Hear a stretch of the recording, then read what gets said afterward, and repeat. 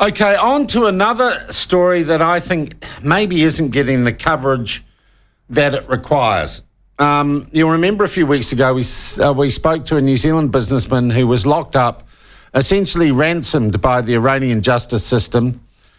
He'd been running a coffee business over there and came back to New Zealand after being held for months in custody in an Iranian prison, and he had an amazing story to tell. In the context of, I would say, the revolution that is going on in Iran right now, a quiet revolution from people who simply want to be able to live with freedom. And Iran has a troubled and tumultuous history. It is currently under the rule of the Ayatollahs, and that is a religiously intolerant regime that in particular cracks down hard on women and women's rights to live in freedom or enjoy the same freedoms that men do, and it is religiously intolerant. But it's very hard to get news out of Iran because of the repressive nature of the regime. Joining us now to discuss what is going on, and someone who is still connected and originally from Iran, is Auckland, and I don't use the term in a derogatory sense, Auckland socialite. I'm going to use that term because I'm not quite too sure how else to describe her. Gilda Kirkpatrick. Gilda, thank you for joining us. Thank you for being with us. What should I call you if not socialite? Good morning, Sean. Well, I think that was a term that was used quite a few years ago. Like, I've been here for 32 years, and I think for the past 27 years or something, I've kind of been in and out of media, not for anything specific, just because, you know, I kind of always been, sorry, I've got a bit of a cold. Yeah. Always been in the, you know, social scene, different charities, been involved with quite a few, you know, different stuff, and always, and, you know, when you are a foreign, and especially, you know, say 27 years ago, you kind of stand out. And I'm kind of a person that, you know, I have a lot to say usually, so I kind of don't blame you. Do. We've had the odd spat on Twitter, Gilda, but when I see you tweeting and talking about events in Iran, I get the feeling these are very close to your heart, and part of you is still, I guess, in Iran. I take it you still have friends, family, and connection there that you are in touch with. Yeah, absolutely. Yes. So we kind of, you know, majority of Iranians who have left Iran and are living abroad, they left Iran not because the country is not the most beautiful country and all that. It's because of the government and the oppressive regime. So part of all of us, about 5 million Iranians overseas, is still stuck in Iran. And, you know, the love is there. However, there's separation, and, you know, the ones who could get out of Iran, we got out because we couldn't handle being ruled over by dictators. And the rest of people who are there, either they had too much love for the country or they actually couldn't get out for whatever reason. So, yeah. Things are changing, though, and it doesn't seem like this quiet revolution is going to end. What are you hearing from friends, families, and connections in Iran? I am reading on a weekly basis of high-profile people, chefs, actors being killed or imprisoned by the regime as they try and keep a lid on this growing unrest. What are you hearing from your connections in Iran as to the situation there right now? Yeah, that's correct. You know, this revolution has started with a killing of a young girl over her not so sort of tight hijab. And it kind of, to be honest, it actually started 2019. There was an uprising, and it was huge. It was in the Western media, but because of the coronavirus and all that, it kind of fizzled down. And now that everything is to normal, people are still holding that revolution and carrying that.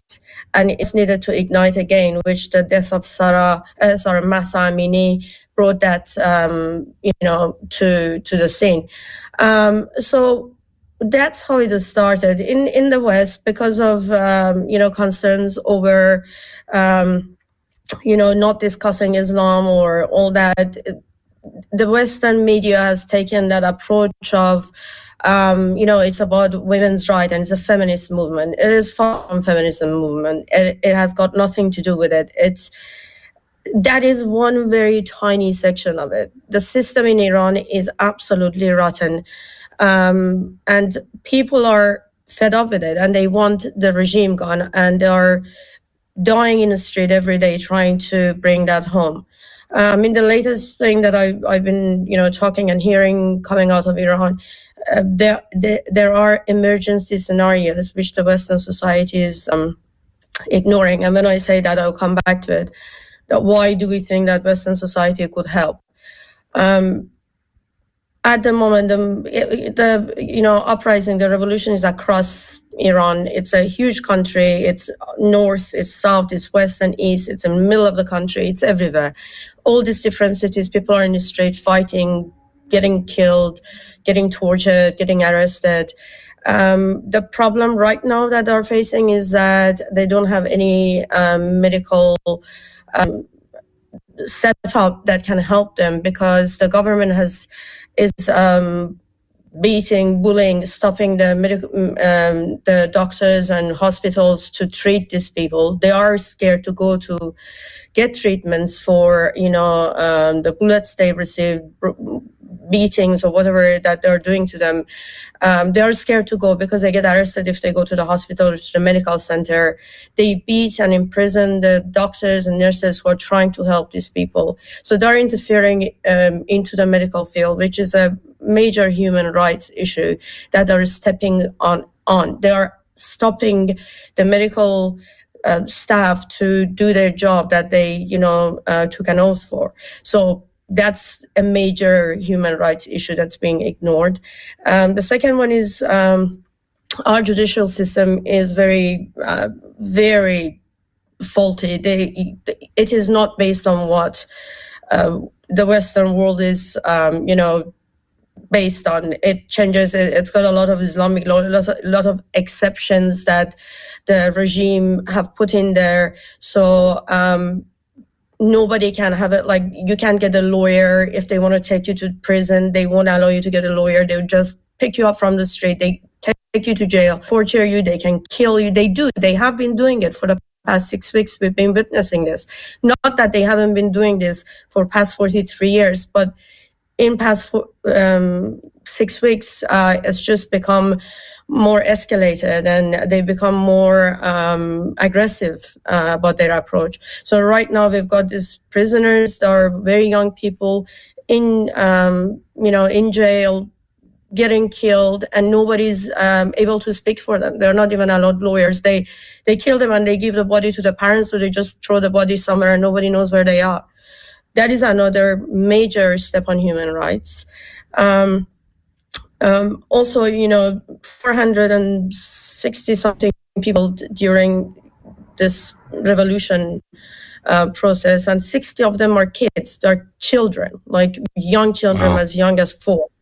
Yeah, and nobody's talking about this. And I was in this thing, which I was listening to Abir al-Sahlani, who is, she's an Iraqi woman who lives in Sweden. She's part of the Center-Right Party, Center Party, and she is in European Union. And, we're putting these concerns, or people from Iran, they were putting these concerns to her that, look, this is an emergency. This is like, what's happening is, why is nobody talking about it? And she said, well, we talk about Ukraine because Ukraine scenario is very straightforward. And it doesn't involve much. It's the invasion of Russia to Ukraine, and it is a comfortable area for European Union to get behind it. But Iran is too complicated. It's a Muslim country, and it's too far, and it's too complicated. And and it's such a shame because, there are all these establishments that are in place, like United Nations and all these other groups that continuously, they're receiving funds. Their job is to overlook and, defend people's right. But unfortunately, they just, have meetings with whoever they want, and they do nothing about it. Who, in terms of neighbours in the region, supports the regime in Iran? Who from outside Iran is invested in the continuation of that regime? Or is it just that no one anywhere really cares or wants to get involved? Of course they care, because, they all have, regardless of the sanction, they're still getting gas and oil and, the strategic area that Iran is. It's very important for everybody in the region. It's important for Russia. It's important for Israel. But Russia is an ally with Iran. As you've seen in this Ukraine war, Iran has been aiding Russia with drones and even foot on the ground in Ukraine. So Russia is definitely an ally. Iran has got, their tentacles in the neighboring country. They are supporting terrorist groups in, that whole of like Lebanon, Syria, Palestine. They're supporting some in Pakistan and Afghanistan. Sorry, not Pakistan, Afghanistan. They are supporting people in Libya, in Sudan, in even, in where is it? Sorry, forgotten the name. Sorry, but so they've got their tentacles everywhere. They've got people everywhere, and they are the ones who are creating Venezuela. Sorry, that's the name. They are the ones who are creating, unrest in the regions, and they get benefit out of it. So it concerns the world, but. It seems everybody just wants to stay back because somehow they get a little bit of a benefit here and there. What do you think is going to happen, Gilda? Because it seems to me, I can't, from my very limited knowledge of what's happening there, see, eventually it seems to me the regime's just going to run out of people to kill. And I don't see the revolution, which is absolutely genuine and widespread by a number of people. How do they beat that regime? Because no one is coming to help them. We can talk about it from outside, but if you're out there on the streets in Iran getting beaten, calling for more freedoms, where's the end game here? Is there one? Well, according to what I've been getting from all these speeches and talks and discussions, you're absolutely right. There is nobody from the outside who's going to help the Iranian people. They have very limited resources in Iran. They really don't have access to arms. They, have no support, and are dealing with a regime that are bringing, weapons and tanks to kill their own people. And although you are saying, well, they can't kill everybody, but the reality is Iran has got a population of 80 million. So, well, apparently 114,000 people currently under arrest for protesting, and most of those people face the death penalty. 14,000. Yeah, that's correct. So, wow. That's correct. Well, this regime will do anything to hang on to power, and I really think, it needs to be addressed. The simplest thing that can be done is to stop aiding the regime by having diplomatic ties and dealings with this regime. If all the countries, that the Western countries, can cut tie with the regime and stop, kick their ambassadors out and stop dealing with them. So in terms of money, they'll become more limited in order to, one, support all of their terrorist tentacles across the world, but also they will have to rethink what they're doing in Iran and how they can't kill 80 million people, correct, but they will kill a lot. So I think cutting political ties, sending the ambassadors back to Iran and not doing any deals with them, just boycotting them from the international scene could be a great help from the rest of the world.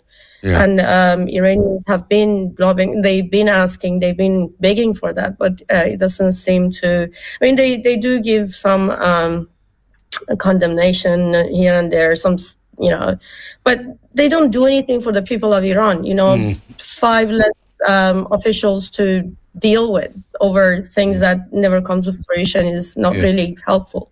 When were you last back in Iran?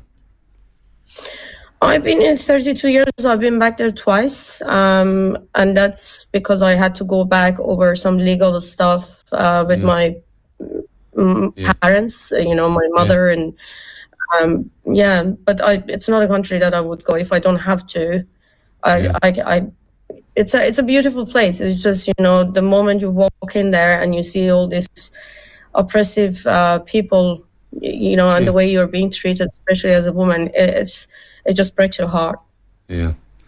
Gilda, fascinating talking to you. I thank you for taking the time today. And it is a tough issue, but one we don't want to forget about at the platform because it is about the very fundamentals of freedom of expression and freedom of people to live their lives, no matter what their religion, no matter where in the world they are. So I thank you very much indeed for talking to us today. Well, thanks for giving me this opportunity to raise the voice of our people there who really have nothing else to help them. So it's just raising awareness, I think, at this point is the only thing we can do. Yeah. Good on you, Gilda. Gilda Kirkpatrick. Oh, gosh, I'm going to call her a freedom fighter rather than a socialist right now because that's what she's into.